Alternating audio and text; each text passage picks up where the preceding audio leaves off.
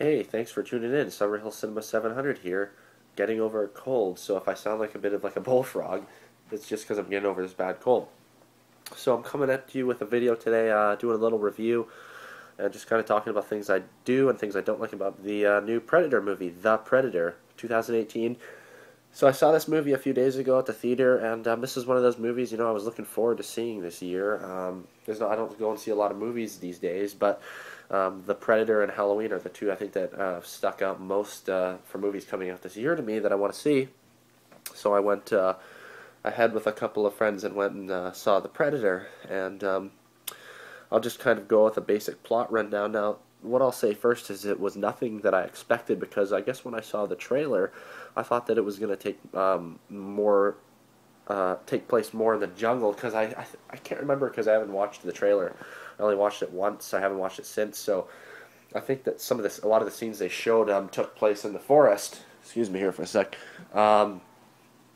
And really only a little bit did. They showed that on the trailer, so I kind of got that impression that it was going to be taking place in the jungle, kind of like the original movie, which I thought would have been kind of cool. But instead, it ended up being nothing like that, really. Basically, we meet this guy. He's like a military soldier. I'm not going to go through like the whole into crazy detail, but he's like a soldier. He's on this like mission in the jungle or something, right? They're snipers. They're taking out a couple guys. Kind of reminds me of when they're in the jungle, the original Predator, and they're taking out those like counter terrorists, or sorry, the terrorists or whatever they are. Kind of reminded me of that. So they're sniping them and killing them, and then basically the spaceship comes down. Oh, and starting out, we see some scenes in space, which are kind of cool. So we see like the Predator's ship, but basically the ship comes down and like attacks these people, and then one of the helmets gets left behind, one of the Predator helmets. So the guy takes it and basically ships it off and sends it to his son, who's like this young kid, probably like 7, 8, 9 years old, something like that, maybe 10. Ships it back to him, and this kid actually, we meet this kid. And he has like Asperger's syndrome, I believe he has the disease, and he's picked on at school, and it's really bad. There's like the fire alarm going off, so I don't know very much about the disease of Asperger's, but I guess according to this movie, they're severely affected by sound, which I can't imagine would be absolutely terrible. But this kid, basically, when the fire alarm's going off at his school, he covers his ears and he's getting bullied by these kids. Long story short, this kid's dad is the one who, like I said, sent the mask to the kid. But now, one thing that, again, I don't know much about Asperger's, but people with I know that have autism, a lot of times they might come across as a little bit slower in certain areas, but in others they're extremely smart, like Einstein smart. It's the same with this kid. He's very smart, with his own kind of line of things that he does. So he's in his room and he does all this like technology stuff. Anyways, his dad sends him this mask, so it's like crazy, right? And he ends up like he also sends him like one of those wrist things that he puts on, so he ends up putting that on, and all this crazy stuff goes about, and he's like communicating, and when he puts on the mask, he can kind of like see through the Predator's eyes. And he ends up wearing the mask on Halloween, and then the thing blasts and freaking blows up this house. This scumbag up on this patio like throws an egg or something at him, I think it was, and then the blaster just turns around like that. It's up on his shoulder and shoots right behind him, blows up the house. So that was pretty cool. There's also, I don't know if this happened before or after, but there's this woman that we meet. She's like the scientist or whatever, and they take her to the lab and show her a Predator. These guys like Men in Black, they come to her work and they like tell her to get in the car, and they take her to this facility, and she sees that there's a Predator laying out on the table, and it ends up waking up and attacking them and stuff. And I gotta say, the Predators in this movie look really cool, like the regular ones.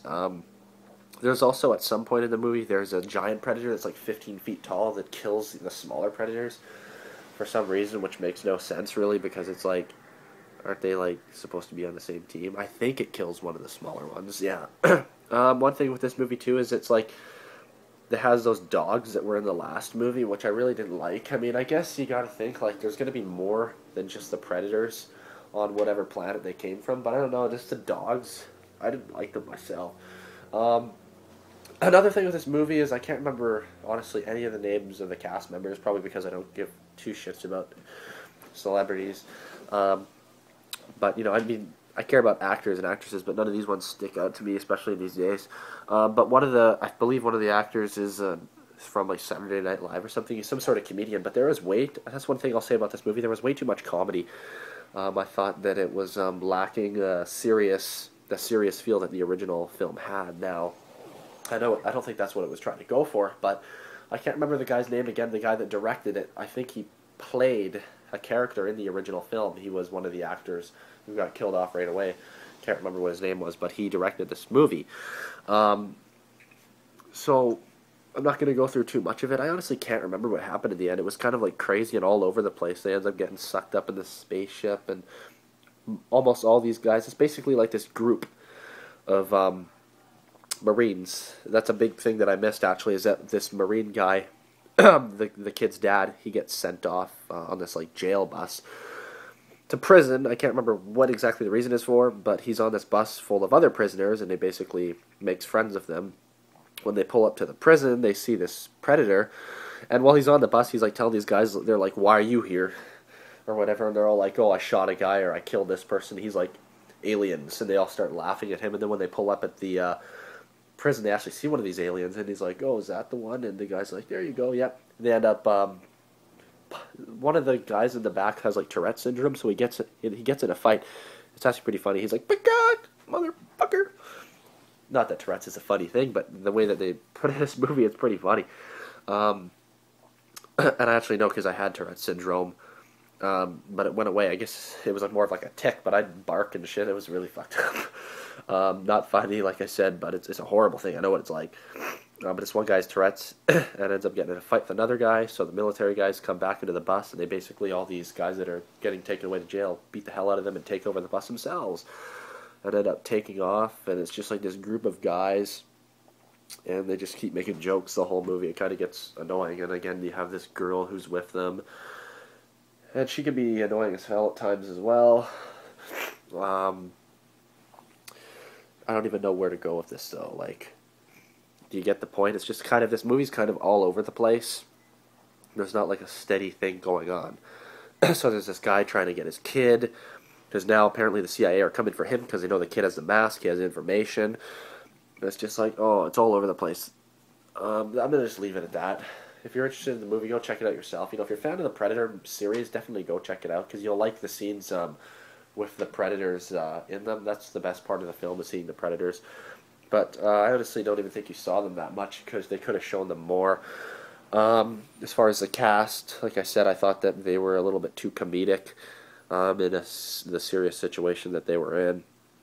And, you know, I consider the original Predator movie one of the greatest films of all time, in my opinion. It's just the suspense and constant, you know, feeling and sense that they're being watched and they're being picked off one by one. It's just a very tense movie. And one thing that I'll note, too, is that they kind of went back and used more of the original score in this film. I don't know quite, I don't remember if they used the same kind of sounding score in the last one, the Predators movie, but they used it in this, and it really is cool to hear that again. So again, things I liked about the movie were the Predators. The story itself was kind of interesting, but again, kind of all over the place. I liked the aspect with the kid wearing the mask. I thought that was kind of cool.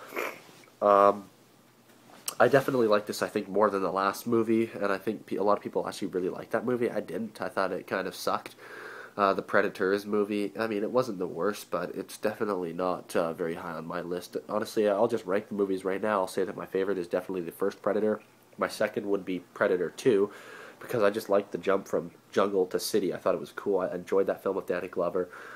So it would be Predator, Predator 2, then I'd have to probably say the new Predator, The Predator 2018, then Predators, then the Alien vs. Predators. So, I mean, it was alright. Out of 5 stars, I would have probably given it like 3, 2.5, 3. So it was good, it was enjoyable. I'll definitely tell you it's better than most movies coming out these days. I mean, good God. But I guess that's all there is to say about that. I know I kind of went all over the place with this with this review, but I mean the movie itself, like I said, is all over the place. So it's kind of hard to remember exactly what happened. And as you know, movies these days are kind of just like non-stop action. This wasn't as bad as some, but pardon me. still had that kind of like, oh, just all over the place. Like you're looking on the screen, like. But no, if you're a fan of the Predator movies, that's the thing that a guy that works at my local video store told me. Me and him were discussing sci-fi films a couple of years ago, and he was saying, sci-fi is one of those genres that, people either love it or hate it. That's why, there was negative reviews in the newspaper and there were great reviews, because it's just one of those genres that it's not just like you kind of like it. People either love it or hate it. And it's the same with the Alien movies. So, if you're a fan of the Predator movies, then definitely go check it out, because you get to see the Predator in action, which is always fun. You can never complain about that. So if you just kind of focus on that, kind of ignore everything else, like the guys laughing and making jokes, which is like 90% of the film, then you'll have a decent time. So even though I'm kind of criticizing this film, I think it's definitely a lot better than anything coming out these days. But then again, I barely go to the theater, but that's because the movies look so horrible to me. Again, that's just my opinion. As you've seen probably in previous videos, I'm a critic of the Disney Star Wars films. So I'm just a critic, I guess, of modern cinema. I mean, there's a lot of good movies still being made, but not near as many as before, in my opinion. So that's all I guess there is to say about the Predator movie. Let me know if you saw it, what you thought about it, and you can also let me know your rankings of the Predator movies. What's your favorite? What's your least favorite? So I guess that's all there is to say. Thanks for watching this video, and we'll see you next time. Take care.